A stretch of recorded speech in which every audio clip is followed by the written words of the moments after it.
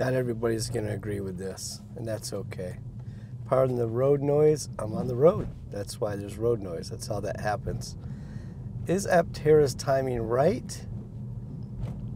Now, Aptera didn't necessarily choose their timing with everything. You know, we thought maybe we would have our solar-powered electric car in 2021, then maybe 22 and 3 and 4. Now we're learning that the first ones will roll out in 2025, and it seems like from everything I've heard so far from the team at Aptera that it'll be just a few, really. It sounds like that'll be just a few, and I don't know what a few means. It could be 1,000, I don't know, it could be 2,000, but whatever the rollout will be, it's not going to be like a global, you know, 100,000 vehicle rollout in 2025. So now here's the part I think that some people will disagree with, because a lot of people have already said, hey, listen, enough's enough. I can't keep waiting. I got to get a car.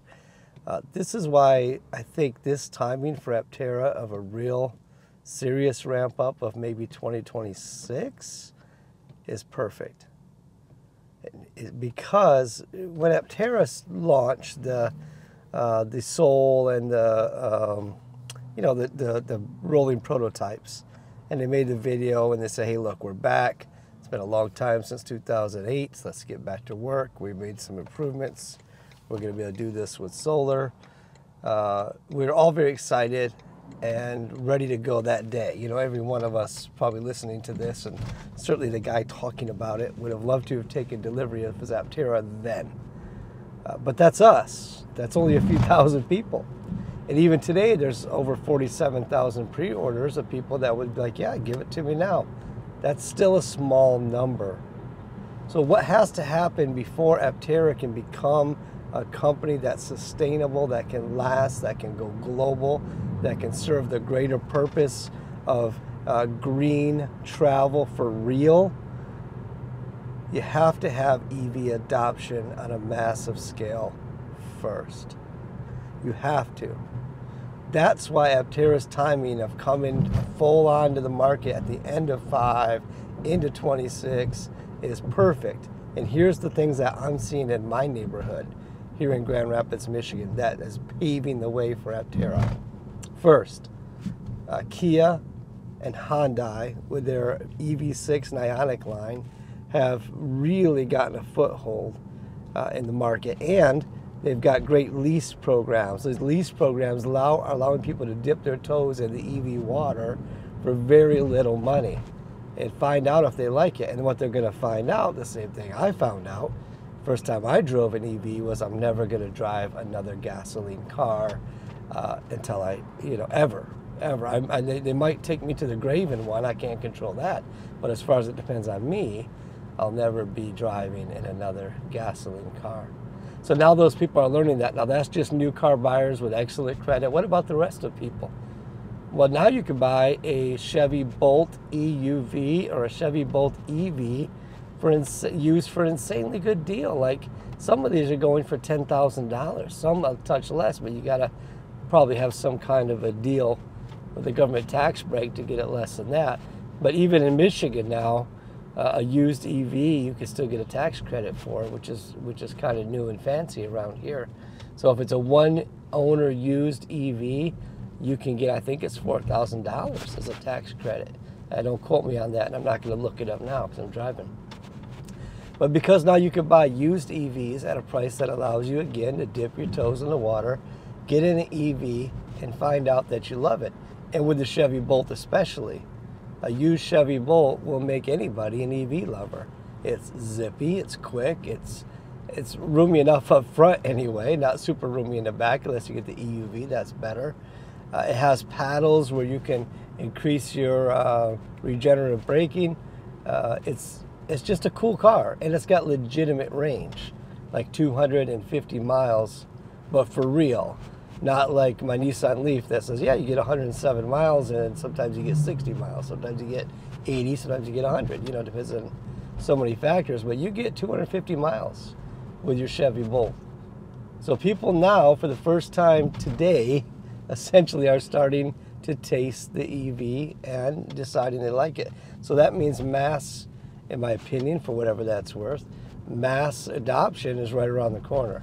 Over this year, what is it now, 2024, the beginning of 2025. So now when you get to 2026 and people are able to see the Aptera on the road and they're already in love with driving an EV, it's not like it is now when they're trying to go from, oh, and by the way, I need to mention the Chevy Blazer and the Chevy Equinox, because they're all over my neighborhood now, and those are outstanding electric vehicles, 300 miles range, somewhat affordable to a lot of people. Anyway, I'm going to talk more about those in another video, because I think those two vehicles especially are going to lead to mass adoption, which Tesla, although I see Teslas everywhere, it's still kind of this weird thing that you either like Tesla or you don't, and I don't understand that. I think it's a fantastically built car. For me, yes, I've never been able to afford a Tesla. And now that's going to change. I think you're going to see some prices with competition are going to have to come down. But, okay, I want to go back to Aptera. So now I'm driving in an EV, which I love, for a year and a half, and I see an Aptera, and it's electric. Now it's not as big of a jump. It's not like going from a, well, let's do whatever car, Chevy Equinox gas car, which you love, and it's a great little SUV, crossover size car, a great seller, and you see an Aptera, it's going to be all kinds of new things for me.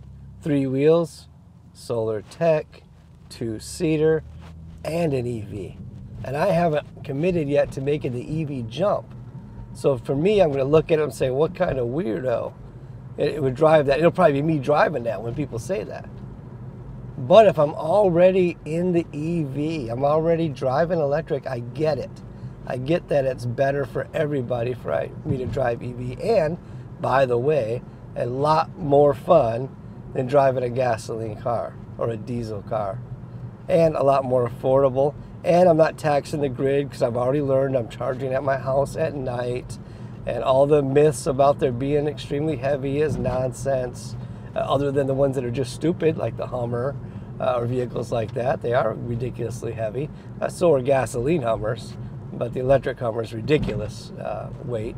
But normal EVs weigh what Toyotas weigh. It's not a big deal that you think it is. Once we know that, now I see an Aptera, I'm like, oh, look at that EV. Oh, 2-seater, like a Corvette. 3 wheels, that ought to be interesting. Let me drive that and see about it. And then mass adoption of the Aptera can follow the mass adoption of electric vehicles. So that's why my take, which some of you I hope will disagree with me and put it in the comments, because that's how I learn, is from you disagreeing with me and letting me know what I probably have wrong. But from what I'm seeing in my neighborhood here in Michigan, and from what I'm seeing about Aptera's pacing, although it's not what I wanted, and this is not pandering, by the way, no one's sending me $1 or moving me up in line to get my Aptera because I say this. I think they accidentally landed on Aptera time, the right time for solar-powered electric vehicle of the future. So no credit goes to Aptera, because they would have done this 2 years ago. They told us they would have. But good for all of us, including Aptera Motor Company, that it's landing on the right time. That's my take. This is Chad, Drive the Lightning, the positively, always positive, charged EV channel. And our members, you keep the wheels churning. We thank you all. Those who have purchased merch from us in the Mug Club, we really appreciate you as well. Bob Newchow, you bought us coffee. And everybody who's bought us coffee lately, you're all very much appreciated. And that's it. I'm going to log off. Don't buy us any more coffee, though. I'm ending that program. But for those of you that have in the past, we really do appreciate it. It helps a lot. If you want to support us, we would recommend becoming a channel member. And as a channel member, you're going to just be extra awesome. So you get a little extra awesome next to your name. You could tell people, I'm a Lightning driver because I support Drive the Lightning. And then they'll say, wow, you must be a really special person. They'll give you a hug. Maybe they'll buy you a Diet Coke. Who knows? Because you're just that kind of special type person who belongs here with us at DTL. All right, have a great, whatever it is. Hey, it's afternoon here. Whatever it is there, I hope it's a great one. Thank you.